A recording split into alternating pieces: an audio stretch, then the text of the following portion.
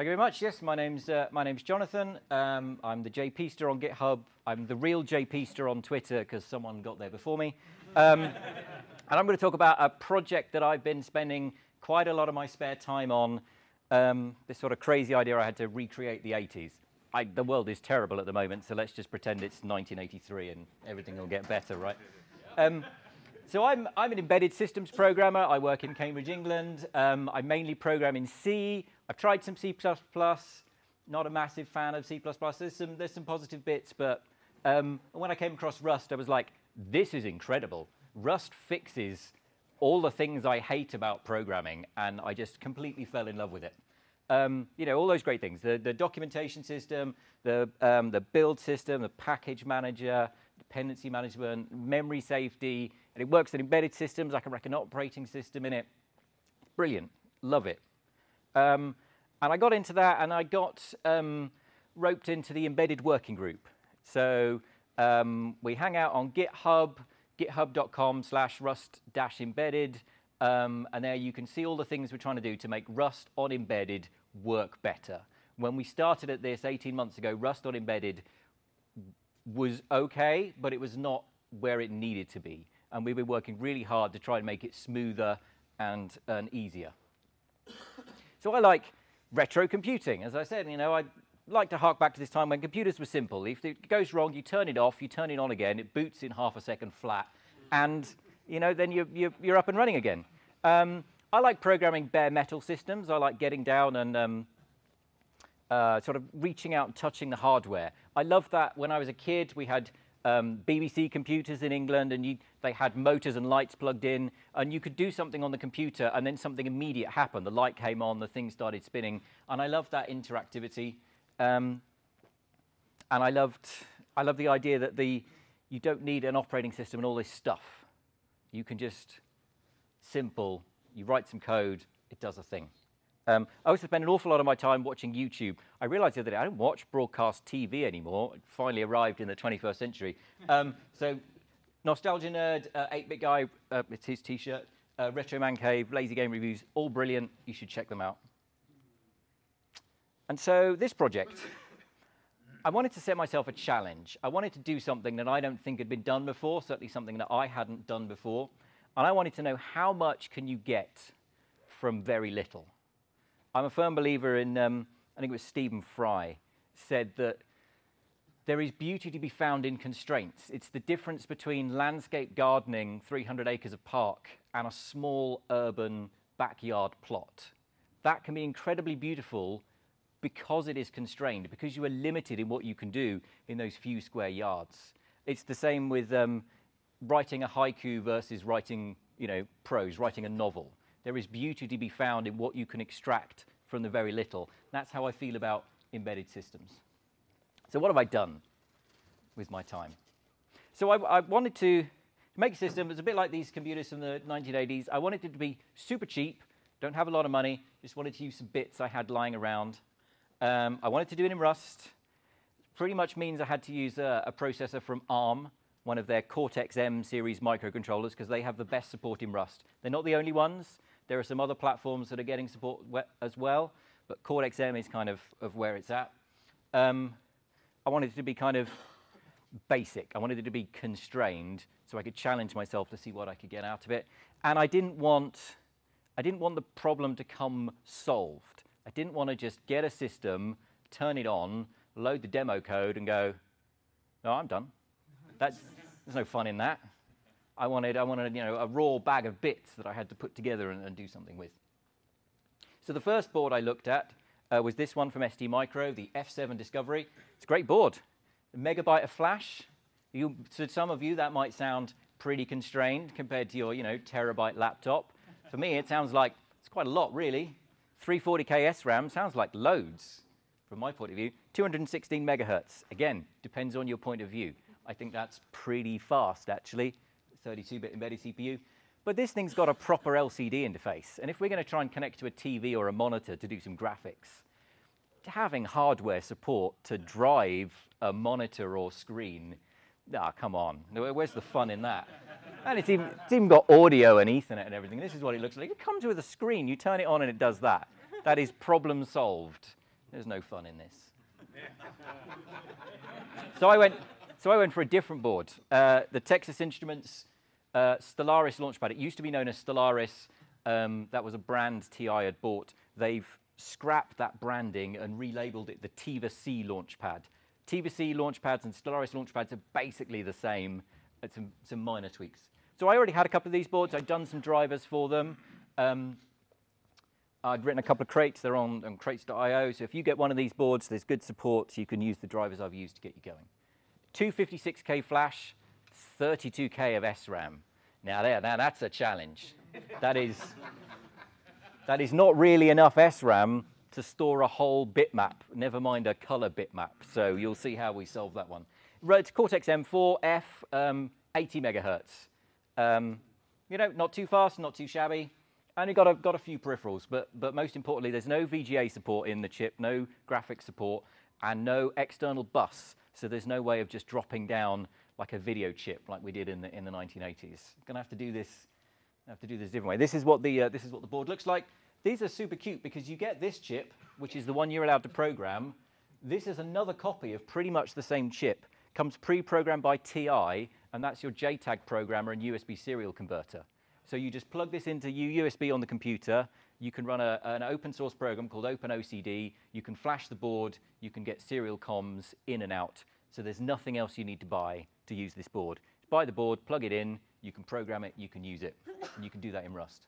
You get a couple of buttons, and this is a red, green, blue LED. So you can blink an LED, and that's like embedded hello world. If you can make an LED turn on and off, you're all good. So this is what the chip looks like internally.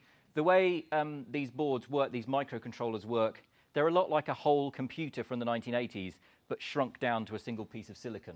So there is a processor core that can read the instructions and do the maths and move the variables around in memory. There is some memory, some RAM, some ROM, and there's a whole bunch of peripherals. In these simple computers, these would have been separate chips all connected on some kind of bus, the sort of 8 or 16 parallel wires you see snaking across the circuit board. But here they're all baked in. We've got some timers. We've got some synchronous serial devices which help us push out pixels. We've got a serial port. And it runs at 66 or 80 megahertz. That's quite important because the clock loop system on this is fixed, and it will either run at 80 or 66. It won't do 72 or 70 or any number in between. It's literally 80 or 66.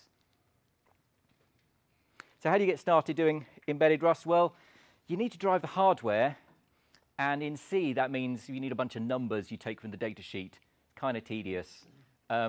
We have a mechanism in Rust where we can auto-generate the code to access the chip. The chip manufacturer provides an XML file. Not all of them do, some do. But it basically describes the registers. It says there is a serial port here. The serial port has a register at this address. Those 32 bits are split into these 8 bits mean this, these 4 bits mean that, these 12 bits mean this. And if you have that machine description, you can auto-generate this code. And here we are saying in the runtime clock control register, we are on the AHB bus enable register, and we're going to modify that register. And then this modify function takes a closure. And so, you know, it's embedded Rust, but I can still use closures. That works perfectly well. This closure takes a read and a write, and I'm going to use the write object to set the IOP enable bit. Now, that might look like nonsense, but if you read the data sheet, these words, IOP AEN and AHB ENR, they all line up with the data sheet. So if you've got the data sheet open, the code you write makes sense compared to what you're reading. And it's impossible to get this wrong. You can't accidentally set the wrong bit because you mistyped a 6 for a 7 like you can when you do this in C. You can't accidentally write a 16-bit value to an 8-bit field. It just won't let you. It says, no, that doesn't fit. If you've got a field which is an enumeration and there's like 3 choices and the 4th option is invalid, well, you can only give it the 3 valid ones and you can't give it the invalid one. So there's loads of power in this. And then when it compiles, this disappears and becomes a single register write. So it's as efficient as doing the hand-optimized C, where you've written out all the literal integers and done all the bit shifting. But you know, if you've got a data sheet and you understand the chip, this, I think, is easier to understand what's going on. So if you listen to the new Rustation podcast, you know they do crates you should know. Here are my crates you should know for embedded development. SVD to Rust and the crates that are generated from that. Have a look on crates.io and you'll see crates for various different embedded chips. That's your sort of low-level access to your chip. We then have an embedded HAL, a hardware abstraction layer. We're trying to find ways of saying, this is a serial port. You can read data. You can write data. Now, I don't care if you've got a TI serial port or an ST Micro serial port or an NXP serial port. We'll try and write drivers that make all of these serial ports look the same, and then we have some code portability. So we have these HAL crates that dress up the chip to look standard, make them all look similar, so we can write some portable code. And then for Cortex M, there's a couple of crates that help you get the chip booted. Can be a little bit fiddly, but it's great because Jorge's done some great work, and you just extern those crates, and your chip will start up, and you can do interrupt vectors. For most of this year, I've had to use nightly Rust. It's a little bit like gambling. I go Rust up update. You roll the dice. Snake eyes, sorry, sucks to be you. Thumb V7's broken again. We are going to be on stable embedded Rust by the end of the year. We've got a couple of blocking issues.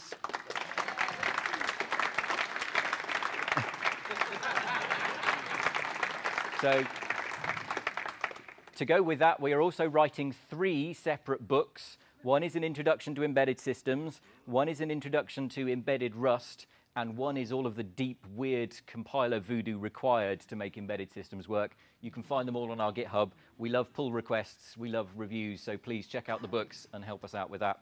But yeah, by 2018 release, you will be able to do embedded software on your Cortex M using 2018 syntax, if you wish, and using the stable compiler, which I think is super exciting. I've done a bunch of tests on beta.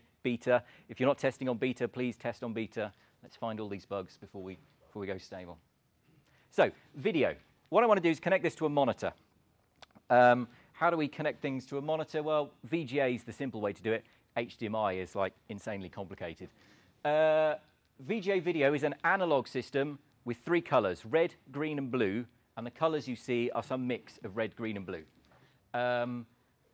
This is a representation of a line. So if you imagine a laser pointer or the cathode ray in your CRT, it starts on the left side of the screen and it swings across, drawing pixels in a line, and then it flies back to the left and comes over again. And it's swinging back left and right. And as it swings across, there's a bit where it's kind of off screen. That's this synchronization period. And then where you've got the red, green, and the blue lumps, that's the portion where the picture is. So you have these lines, and then lines make up a frame. And again, some of the frames are invisible. They're off the top of the screen or off the bottom, depending on your point of view, and some of them are on screen. And that turns out to be really useful, because while the beam is going across the screen in the visible portion, my CPU is going to be pretty busy doing pixels. But while the beam is off the bottom of the screen in this invisible area, well, I've got no pixels to draw, so my CPU can go and do something else. I should mention, VGA is an analog system. You are supposed to have analog operational amplifiers and a 75 ohm source impedance. Turns out that's completely optional. You can just you can just connect an HDMI splitter and hop-hog video recorder into a projector using 3 resistors on a 3.3 volt TTL output, and hey, you will probably get a picture or a fire, but you know, we are going to have a great afternoon. So this system is, the VGA is all about timing. If the timing falls apart, if you do not do things when the monitor is expecting you to do them, it says out of sync. I have a lot of experience with monitors saying out of sync. And that means the timing was not as expected and the picture stopped. If you're slightly in sync, what you get is a wobbly picture or a fuzzy picture or a picture where all the colors are all smeared out. If you go to tinyvga.com, it's a brilliant website, you can see the timings required for a whole bunch of different standard video modes as used on IBM PCs. For example, the basic video mode from Windows 3.1, the standard VGA mode, 640 by 480 pixels, 640 across, 480 lines, 60 hertz. You need to emit a new pixel at 25.175 megahertz. That is exactly how often the pixels need to come out, otherwise it's not going to work. A little margin for error. You remember my chip is clocked at 80 or 66. That is not, that is not an integer factor. Right, with the BIOS mode. So text mode, when you boot your computer, not actually a VGA resolution. It's 720 by 400, the sort of the classic DOS 80 by 25 text mode. 28.322 megahertz. Nope, that's not going to work either. Super VGA, the next step up, 800 by 600 pixels at 60 hertz. 40.000 megahertz is the pixel clock rate. And yes, that is exactly half of 80. So I think we have a winner. The problem is 800 pixels by 600 pixels is a lot of pixels. And I haven't got enough SRAM to store all those. If you take 800 by 600, multiply them, and have 1 bit per pixel, it doesn't fit in RAM. How are we going to fix this? So the first thing we do, we cheat.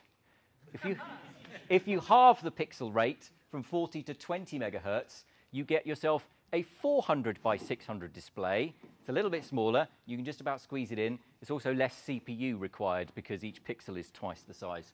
We split the screen into text cells. So like characters in a DOS screen, 8 by 16 pixels for each cell. And then what you can do is you can put the characters in memory, and then you can convert the characters to bitmaps in real time as the scan line is running across the screen. The pixels on screen are not stored in memory at any point. Only the characters are stored, and the characters are rendered with the font. Fortunately, I'm not using TrueType fonts. It's just a basic bitmap font. Rendering Bezier curves on a Cortex M, goodness me. And then we put a little bit of a border on, 12 pixels and 8, and it just makes things a bit simpler, gives the monitor something to lock onto. If you're doing homemade VGA and you've just got a little image in the middle of the screen, it's kind of hard for the monitor to know where the edges are. So the border is actually a bit of a trick to help the monitor line up. So how are we going to do this in software? Well, we need to do it in interrupts. So an interrupt is your code is running, an interrupt occurs, and your CPU switches and does something else.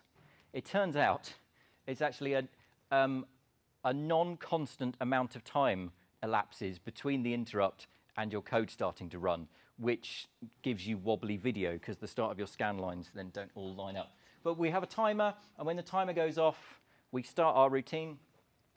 And the way this works, I use the SPI, the synchronous serial peripheral, and it's got a FIFO in it. It's a bit like a bathtub.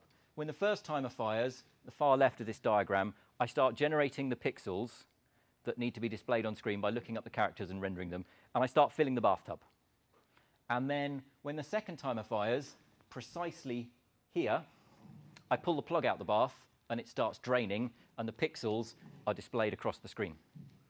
And then in theory, if I'm filling the bath sufficiently fast, it will never be empty at any point. If it goes empty, there is a black line in the screen. That's happened a lot. And then I'm doing as much work as I can, so ideally the bath just runs out just at the end of the scan line, and it all works.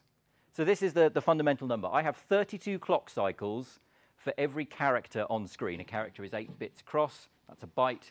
32 clock cycles to go into the text RAM, find the character, the letter A, look up A in the font, there's 256 entries in the font, find out which bits I need for a letter A at that position in the A. There are 16 rows in each character.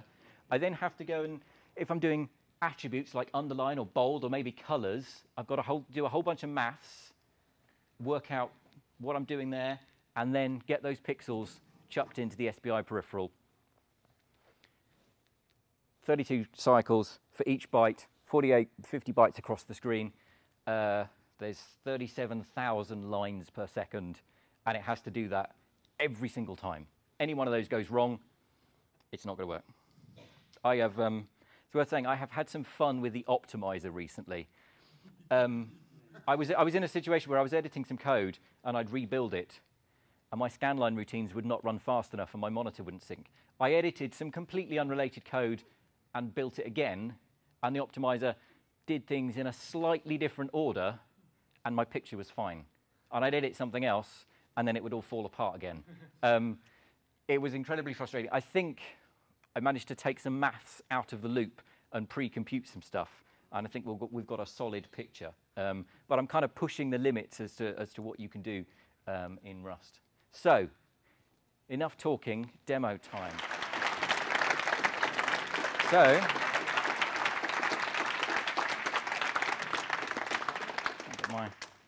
get my Bluetooth keyboard to work. I may just have to use this keyboard. There we go. So there's a built-in menu system. And this is Rust, so it's all divided into crates. There's a crate that does the video driver. There's a crate for the application. This menu system is a crate.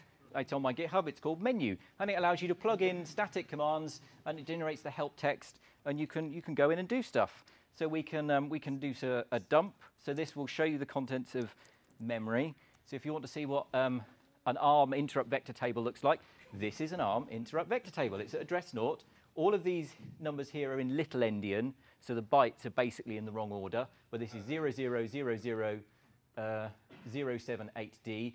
These are all the crash interrupt vector, because I'm not using these interrupts, so if someone calls them, that's bad and it crashes. But some of these are different numbers, and one of these will be the video rendering routine, and so on. I've got a couple of demos to show you. So a couple of these demos are baked into ROM. We can show you what the font looks like if I stay in range of my Bluetooth keyboard. Alphabet. So this is the MS-DOS code page 850. Felt like it was a balance between accented characters and some of these graphical blocks. I could have done 437 for you Americans, but you took all the accented characters out and just had more block characters, because who needs international characters? But code page 850 is a sort of a nice thing. So we've got this text mode, and as I said, these are being rendered in real time as the beam goes across the screen. There is a significant amount of processing happen to make this picture appear. The color, for example, is interesting. There are 3 SPI devices, one for red, one for green, one for blue. If you start them in the obvious way, start red, start green, start blue, they don't start at the same time. One of them has to start before the other. And that means on screen, the red, the green, and the blue don't line up. If you draw a white thing, it has a red edge and a yellow edge, and then it's white, and then it's purple, and then it's blue, because none of them are in phase. The trick, it turns out, is some inline assembler and a lot of no-ops. You actually start red 2 bytes early, and then do a bunch of no-ops, and then you start green 1 byte early, and then do a bunch of no-ops, and then start blue, and they remain in phase across the screen. That took about 2 months to work out. You're welcome. I'll let you have that one for free. So, sort of things you can do on this system. You could play Space Invaders. I've got a text-based display, got some double height text. You know, I could write this game if I wanted. You could do Pac-Man. You know, it's not great because I haven't got a Pac-Man graphic. You know, but that'll work. MS-DOS productivity software. You know, people ran their lives on this kind of thing. That's fine. That would work. You know, you could run your life on a computer you'd made yourself. You could do artwork. Kind of blocky because we're in text mode. This I have no artistic merit. I'm happy to admit that. I was using an ASCII art editor called Rex Paint, drawing things. I'd drawn landscapes and trees and houses, the sort of stuff my 4-year-old can manage. And the only thing I could think to draw was a picture of the ASCII art editor. So this is a photo of the ASCII art editor I drew in an ASCII art editor. But you get the idea. You can select your colors, and you can paste the characters from the font. So I have no artistic merit, so I got in touch with a renowned 8-bit artist. His name's Horsenberger, and he did the art for teletext. If you remember that video, that text service you could get on your analog TV, told you the weather and the news. Well, in the UK, it was very popular, and there was a lot of artwork on there. And Horsenberger had done a lot of this artwork, and he's done us a special teletext artwork for Rustfest.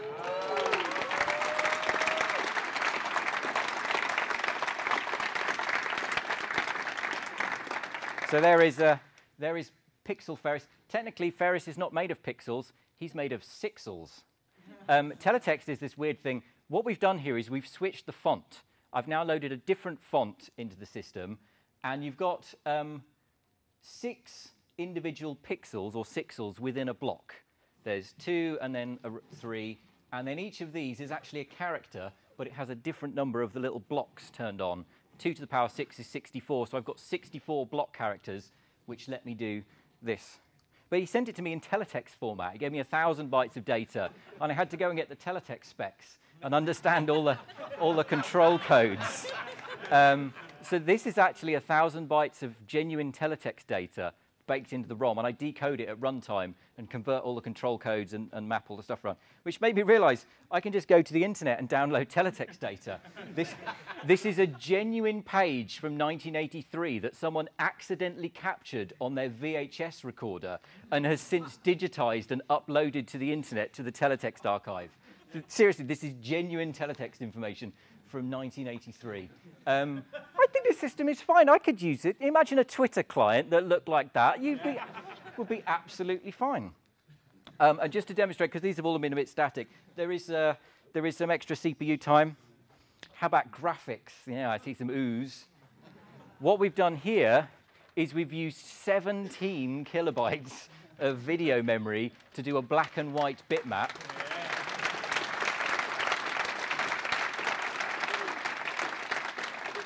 And we've overlaid that bitmap on top of the text background. So these are all text cells, and then instead of rendering font, I'm pulling the graphics from the bitmap and then basically attaching it at a different scan line on the screen. So I don't have to move anything in memory to slide it around, because I'm not sure the chip's that fast. But yeah, this is basically a cheap, but it looks kind of good. And there's enough CPU time to do the flame animation.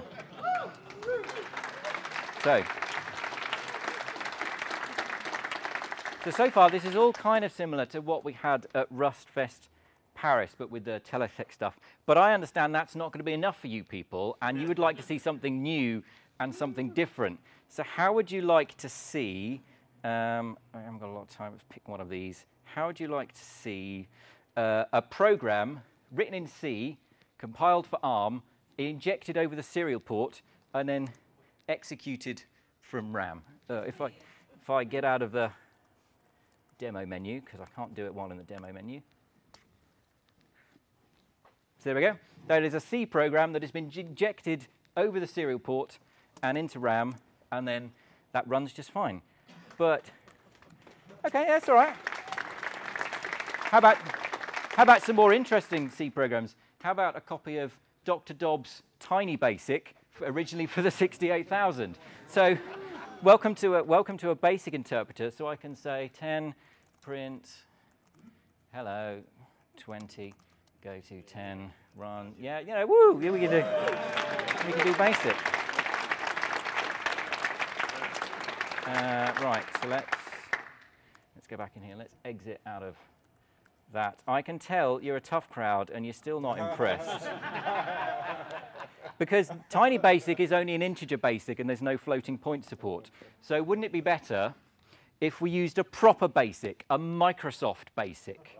How would you like to see Microsoft Enhanced Basic for the 6502 running in a 6502 emulator? That is genuinely Microsoft code for the for something like the Alta. I can't remember which machine this is from, but this is genuinely Microsoft Basic.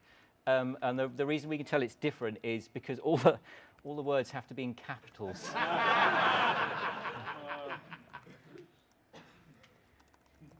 So there we go. It's not as fast, but that is a 6502 CPU emulator.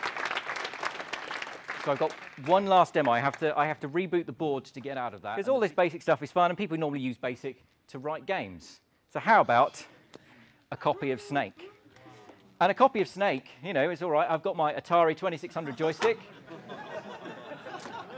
But what you really need is some background music. So how about a 3-channel wavetable synthesizer that executes at 37 kilohertz at the end of the scanline interrupt?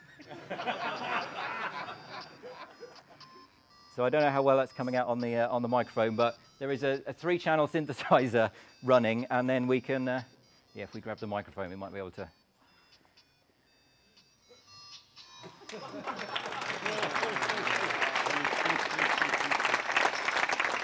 So I don't know if I mentioned, but I have no artistic merit. This is the most annoying tune I've ever heard, and I have heard it a lot. So so that's the end of my talk. So what I'd like you to do now is watch me have a little game of Snake, whoop and cheer every time I get an apple, and then when I eventually crash into the wall, you may all go into wild, rapturous applause. Are you ready? Here we go. Yeah, come on. Oh, it's tricky. Yeah. No, missed it. No. No, come on.